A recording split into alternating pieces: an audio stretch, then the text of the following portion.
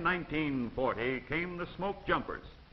Now the firefighter has a chance in his race against time to corral the fast-moving fire demon.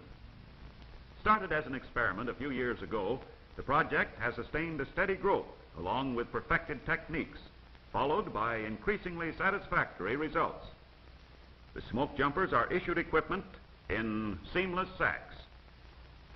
Each is responsible for his outfit. Let's examine these items. First, the abdominal support. It covers and protects the lower abdomen and provides the necessary support during the opening shock of the parachute. It is made to be worn snugly and low in front. Next comes the coat, padded at elbows and shoulders and made of durable canvas. The high, stiff collar provides protection against snags and limbs in tree landings. The pants are pulled on like an ordinary pair of overalls, and the heavy elastic suspenders are adjusted to the individual. Cut high at the waist, the pants provide plenty of protection to the body in rough landings. Designed for fast removal, the point of release is conveniently located on the center fly strip. Note that plenty of felt padding is stitched at the knees, at the seat, and down along the inside of the pants. These are considered the points of contact in rough landings. The protective webbing is another important safety feature. Giving ample protection at the crotch, the heavy webbing runs from the outside of each ankle and up the inner part of the legs. This webbing can be adjusted by the buckles at the ankles to provide perfect fit to the individual.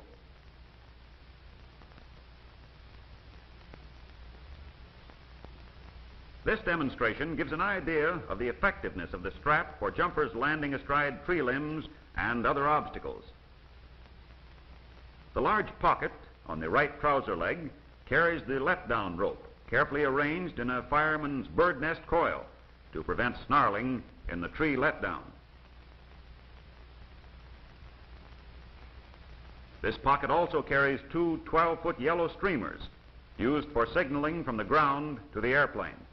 They are an essential part of the smoke jumper's equipment. Actual tests have shown that yellow can be seen more plainly from the air than any other color. A strong cord is now used to enclose the pocket to keep the contents from falling out while the jumper is in the air or landing. This long cord end within easy reach readily unties the slip knot. Next comes the harness. It is a single point release type adapted to smoke jumping. The strong construction and simplicity of design meets the many requirements associated with the smoke jumper's work. Adjustments are necessary to each individual to provide a snug-fitting harness, but at the same time give freedom of action for the arms and body.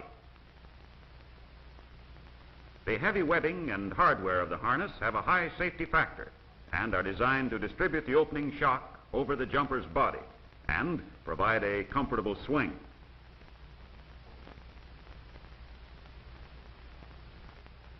We are now ready to attach the main backpack parachute. This adjustable belly band is passed under the harness member like this and buckled tightly in front. The end of the strap is turned back through the buckle for fast removal. As previously pointed out, the emergency chest pack is first fastened to the lower snaps. These support the weight of the pack only. The risers or lift webs of the emergency chute are attached to the larger snaps above.